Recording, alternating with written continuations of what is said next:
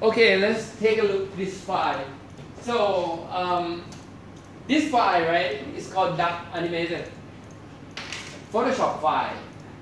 Before we getting started, I'd like you to take a look at the file. What do we have? On this particular file, right, we have a background, right, and we also have the duck head, duck body, and front, which is the grass, you know. And also we have another folder which is called leg, and it has a left leg and right leg on that. So you remember this layer, right? And what is going to be, right?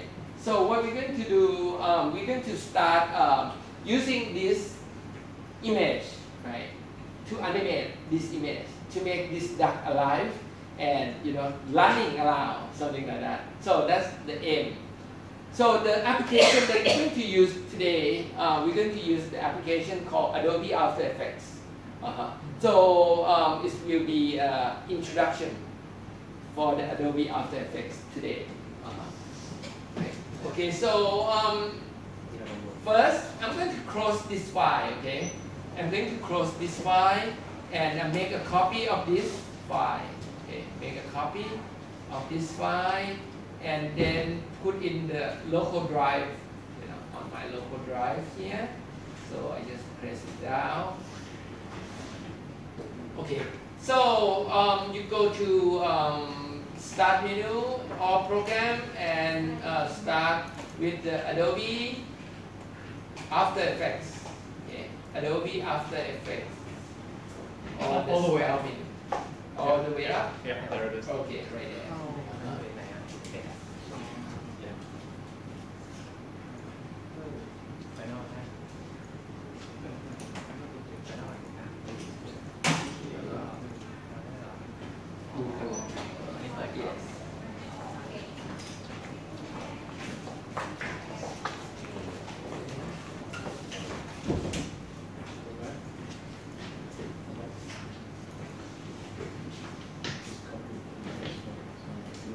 Not open from this the one without the number.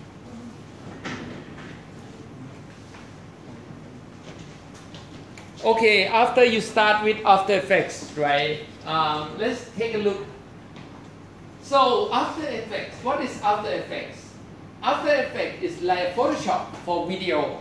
You know, why I say After Effects is like Photoshop for video? Because what you do in Photoshop, right, is pretty much you can do in After Effects.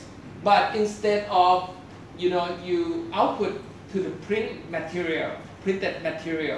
So you're going to print or output it as a video. And in After Effects, it allows you to export, you know, to different type of video, such as the video for web, video for broadcasting, and also, you know, you can work in very high resolution, like 4K or 6K, you know, for theater, something like that. So that's pretty versatile on that. Okay, so let's take a look at the first startup menu, right?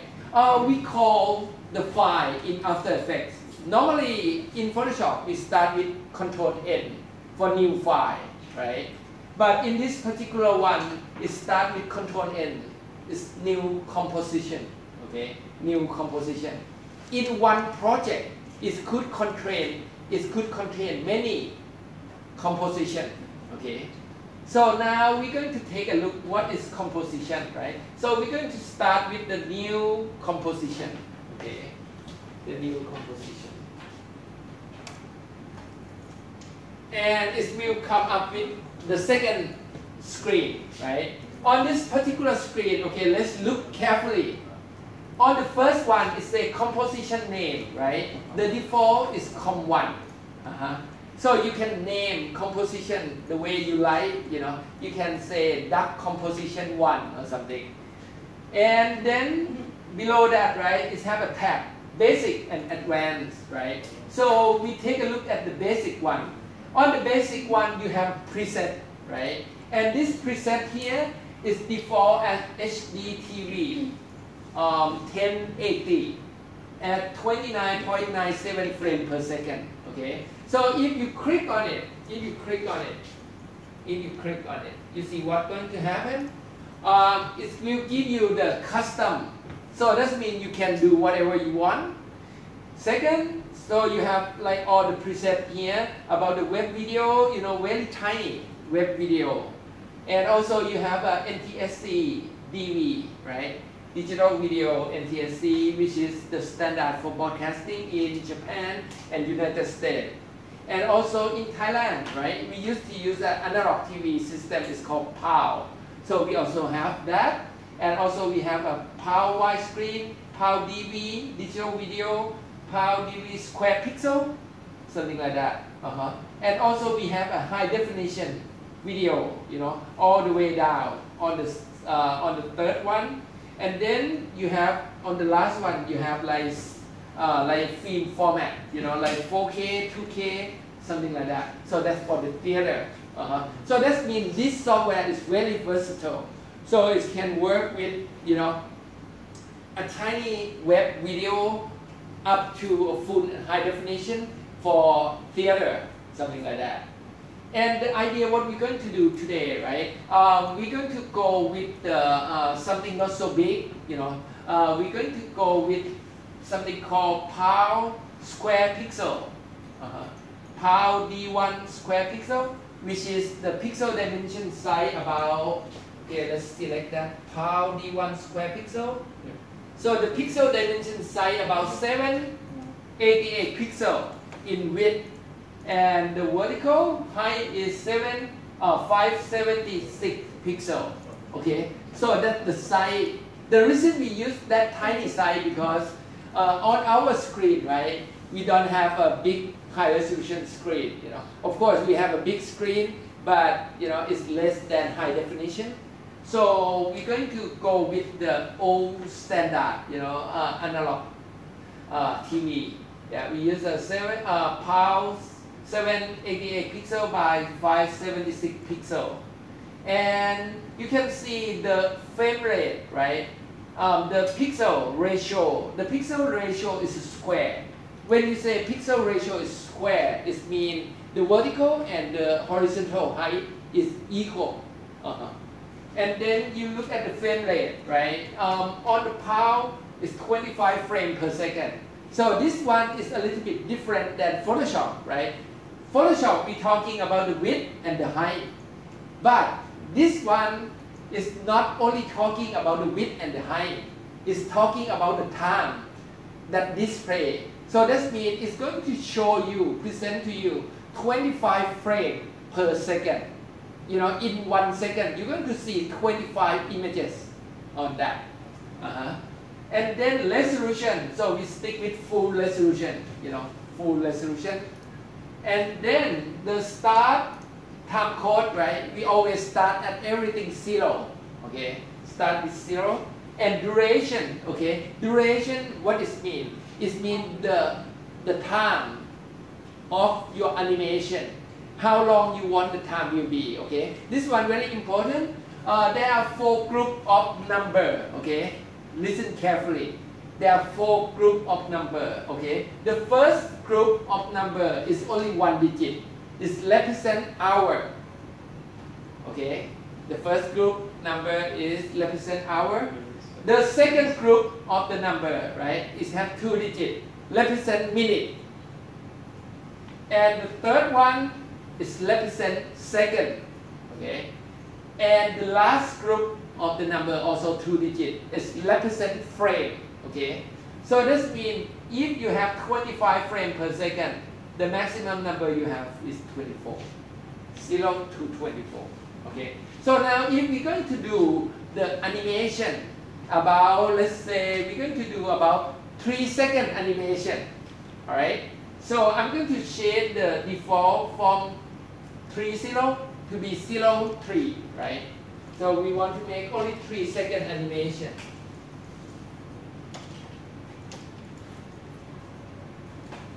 Okay, 3-second animation. And the background color, we all, you know, we leave it as a black. So when you see After Effects when you create effects, right? You do not make a long, a long footage. You make a short footage and then you combine, with editing videos applications such as Adobe Premiere or Apple Final Cut, something like that. Okay. So in this particular case, we're going to create a footage, lasts only 3 seconds.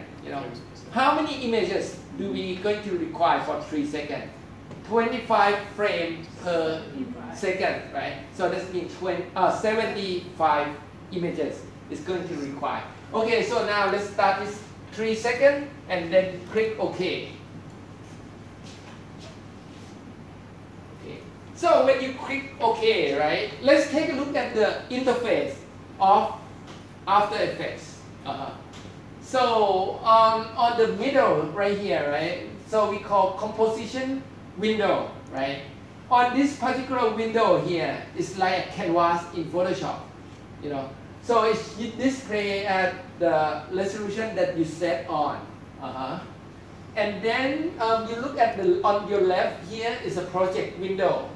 In this particular area here, right, is an import element. When you import your file, it's going to put right here in the imported element. And below here is called timeline. Okay, it's called timeline. And in each timeline here, you have a layer. It's just like in Photoshop here. You have a layer, and the red stripe right here, right? You can move it around. You can move this guy around, right? So when you move it, right, you see the time is changing, where you look at in that particular point of time, right? And also you can look at this. This have like, first second, second second, and third second. And you also have the mountain right here. The mountain below, so you can zoom in, okay? Zoom in and zoom out, of your timeline. So in this case here, this particular timeline showing only 3 seconds, okay? And we call this red stripe is current time indicator, okay? Current time indicator. Okay, and on this side here, right, you're going to have information palette, right? And which is show you the control panel, info, audio, all the effects, something like that. So showing you on the right hand. So we can preview, by pressing space bar on that, as to play and stop, pause and stop by using space bar. And one more thing that I want to show you, right? I want to show you some shortcut here. When you roll over the screen, right? And you use your mouse scrolling wheel, right? So you can zoom in and out, by using the scrolling wheel of your mouse. And when you come to this icon right here, right? You click on it, right? You click on this particular icon, and it's going to show you something called title and action save, okay? This particular guide, okay? This particular guide that I like you to take a look here because it's quite important, okay? So I can go to fit, okay? And then when you look at this, right? There are 2 frames on this guide, okay? The outside frame is called action save area, okay? Action save area. So what is action save area? Action save area is the area that warning you, if you want to see or to show your action on your animation, right? To let your audience see your animation, you got to stay within this action save area. Do not stay outside, If it go beyond that, it's a good chance that your viewer not be able to see your image properly. Why? Because you see the frame of your screen right here, right? It's cropping some part of your image. Especially not talking about this screen, we talking about the TV, especially for the consumer TV, right? It's going to crop in even more. So that's why they decide to have this frame here to warning you, try to stay within this margin, okay? And then another one inside, right, is called title save area. So the idea is if you want people to read this thing properly, like when you put some text or some title in here, right? So you probably want to stay within this frame, The same reason, it's like a title save area. Okay, any questions so far? And we always work with the RGB only. Yes, RGB only. No CMYK. Yeah, because we not do any ink. We do everything on the screen. Alright. Okay, now we're going to import the file into this, right? So what I'm going to import, I'm going to save this file. Okay, going to save. The idea of saving this file, right? You probably want to save it in the same folder of your work, of the doc file, where you import the doc, something like that. Okay. And then, okay, the doc is on drive D, right?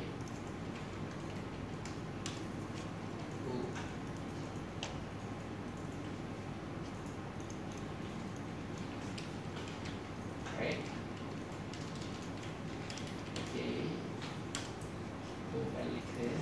Okay, what I'm doing, right, is save this in the same folder.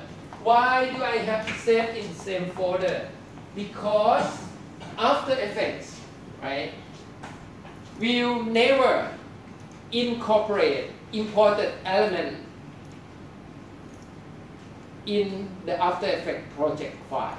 Okay, so this means if you rename Photoshop file, sound file, images file, JPEG file, whatever file that you import, right, and you rename it or relocation it, After Effects will not be able to find it. So your project will missing a file on that. So that's why it's a good idea for you to save After Effects file in the same folder of the, of the projects of all important elements. So now we're going to import, okay, import the file. And the file that we're going to import is the duck, right? The duck animated as a Photoshop file, duck animated.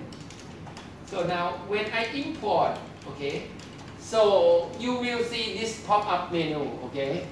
This pop-up menu will appear. This pop-up menu will appear. And it gives you a chance, 3 options, right? The first option is called footage, okay? The second option is called composition. And the third option is called composition, retain layer, okay? Retain layer size, okay? So what the difference of this? The first one, footage, right? Remember our Photoshop file is have a layer, right? So when you import as a footage, it's come in as a file, okay? It's come in as a file, individual file. And it's allow you to merge or choose layer, So nothing else, just Photoshop file. But another 2 options, you import as a composition, okay? Remember After Effects, right? It's always create a composition as a new file, right? So what is composition? Composition is like the work that you set up all the layout. It's just exactly in Photoshop or exactly in whatever you create in Illustrator. So when you import into that, right? So it retains the layer, as a new file. So we call new composition. And what is the last one? Composition retain layer size. Okay. What the difference between composition only and composition retain layer size? Okay, let's take a look. If I import as a composition, okay, let's try all. Okay. Now the first one we import as a footage. You see what happened?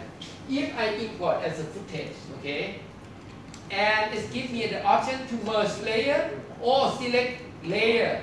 So if I select layer, I will be able to select, head, body, font, left leg, right leg, background, something like that. So if I say, okay, I import head layer, okay, head layer, okay, and the footage layer side, okay, import. So now only I got only the duck head only. Yeah, that's the idea. Okay, and now I'm going to do import again. Okay, go to import, file, import, right? And this particular one, right? I'm going to do import as the merge layer. Okay, merge layer, and you see what happened. So the whole duck come in, right? As the picture. Yeah, as a picture only.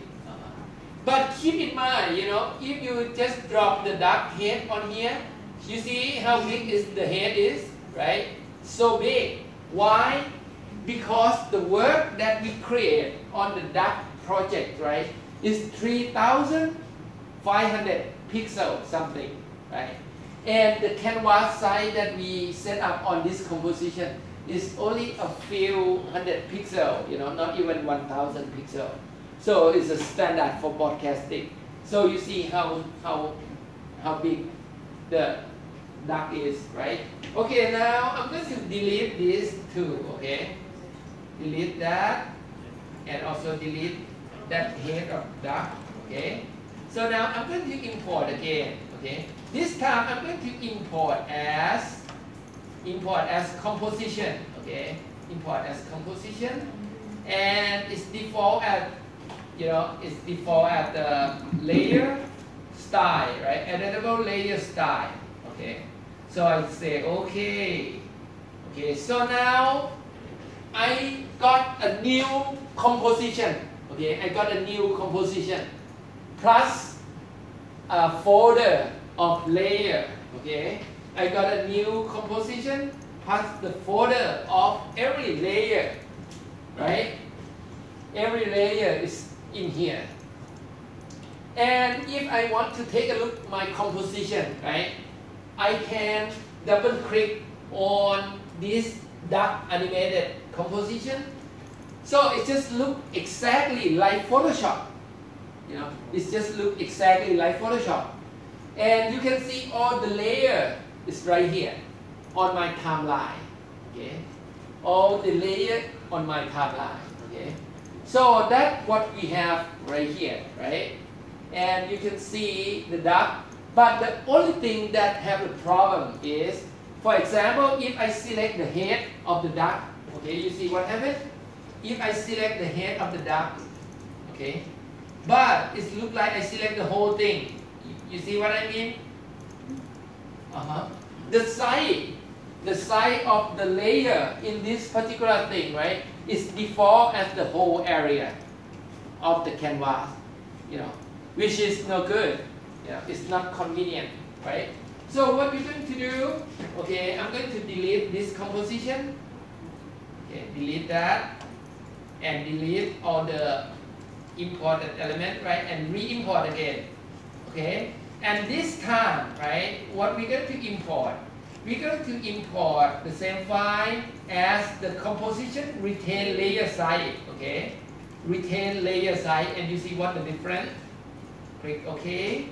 So now you've got the same, right? You've got composition of the duck, and you've got the folder of the duck. Now I'm double click on the duck composition. Now when I click on the head, you see what happened? When I click on the head, right, it's just only the head come along. And the size of the pixel is just only the size of the head. So that's something different, okay? So far so good, right? So now you can see all this layer here, you have the eye on, right? So when you have the eye on, you can also, turn off the eye, right? Turn off each layer of the eye, something like that. See? Okay. So it just looks like exactly the one that you did in Photoshop. So now what I'm going to do, right? I have ready for animate the ducks, right? But before we doing any animation on the duck, right, I want to show you a basic animation with After Effects first, and then you can, create your duck running duck, something like that, okay? Alright, so now we go back to composition 1, okay? We double click on the composition 1, so now we return back to composition 1, okay? The idea of animation in After Effects, we use the approach called keyframe, okay? Keyframe approach for animation, okay? The idea of animation using keyframe, okay? This thing's still recording? Yeah. Okay, good.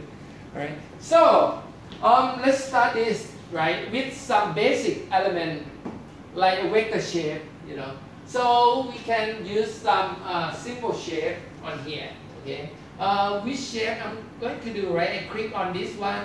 I'm going to choose something called star. Okay. And I can fill with different color. Okay. I'm going to fill with pink. Okay. Let's make a pink star. Look like my shirt today, right? And I'm going to turn up the up and down arrow so I can generate different type of star. Okay, maybe something like this, make it different, and then I hold down my shift key, right? And I left it, left it like that. Okay, so this is the vector shape, this is the vector shape of the animation of the star. And after I create that on canvas, right, if you realize, you're going to see, the shape will show up on the layer as well, okay? And on this particular layer, right, if you expand the triangle on the content, right, if you expand the triangle on the content of your polygon, right, so you have a transform, okay? On this transform, if you expand it, right, it's going to give you 5 different aspects of animation for you, okay? On each layer, you will have transform. And when you click on the triangle in front of transform, you will have 5 aspects of animation, okay? The first aspect, something is called anchor point, anchor point. The second is called position. The third is called scale. The fourth one is called rotation, and the last one is called opacity, okay? Every element in After Effects, you can do a transform, and every transform will consist of 5 aspects of animation that you can animate it. Okay, so let's take a look at the first one, anchor point, right? What is anchor point? Anchor point is a registration point of your object. So in this case here, right, even though I create the star right here on the screen, but where is my anchor point? My anchor point is center of the screen, okay? So what's happening? If I'm going to animate this, for example, if I'm going to rotate this star, right? You see what happened? It's going to rotate around the anchor point, right? So that's maybe not a good idea, right? So that means the first thing you might want to do, right? You might want to adjust your anchor point to make the anchor point, right? And the star, right? To make the anchor point to appropriate position in the star. This basically, you're going to move your star, right, to register with the anchor point on the center.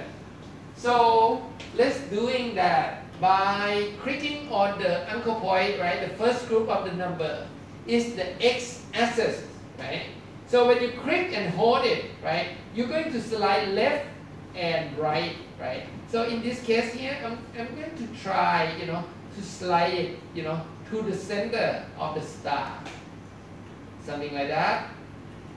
And make it vertically. Make it vertically. Okay, something like that. So now you can see my star, right, is right on the center of my anchor point, right? So that's maybe what I want, right? So I adjust the group of the number on the anchor point, right? To basically to, you know, something like minus 200 pixels, something horizontally, and minus 21 pixels vertically. So right now what I have here, I've got this anchor point, you know, correctly, right? And then I can check the rotation, you know, if I rotate it. So this time when I rotate it, right, so it's make, you know, it's more likely than what I want, something like that. Okay, so you get that anchor point idea. And then let's take a look at the second one. It's called position. Okay, position. Position is mean like you, okay, let me change to the selection tool up here, okay? And now I can move my star anywhere, right? And you see when I move my star to somewhere, right? You see the number of position, the coordinate is changing, okay? The coordinate is changing, you know, according to the screen, right? It's moving. The number was moving around, okay? Right? And then scale, right now is default at, you know, 100%, okay? If I want to change it to 50%, and you see what happened? Enter, right? So my star is getting smaller, something like that. And then, of course, rotation, we already tried that, right? We can rotate that. And opacity, of course, you know, everyone knows opacity. If you change the opacity from 100% to 50%, right? It's going to be a transparent, right? Okay, now we're going to try to animate something, you know, something very basic, you know. So we're going to animate position first. So I move my star, right? I move my star on the edge of the screen, right there, okay? Move my star on the edge of the screen, right there. So the idea of keyframe animation, is you're going to move, you know, object from one side of the screen to other side of the screen by using keyframe. Okay. So the idea is, okay, for example, if I'm going to animate myself, right, from here to there. First step, right? So I have to put my position on here first and tell the computer this is the first keyframe, okay? So the first keyframe like that, okay? And then